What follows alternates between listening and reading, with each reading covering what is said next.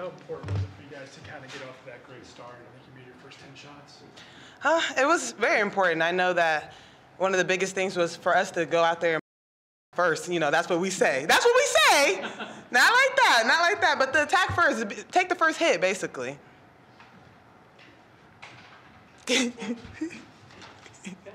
was it like going up against Fred?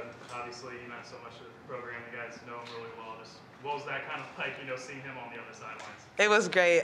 We were so excited to see him, and the first thing we did when we saw him was give him a big hug.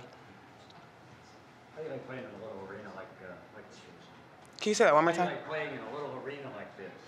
It's different, you know. At Colonial Life, it's a lot bigger. So, you know, I hear it's very loud. You can hear the fans, but it's nice. It's a good atmosphere. Anything else for Bree? One more. Being from Ohio, how big is this win for you coming back home? Yeah, it's very big. I was just so excited to see my family, and then to also go out there and perform well. It was very, you know, just a great experience, and I'm very proud of myself.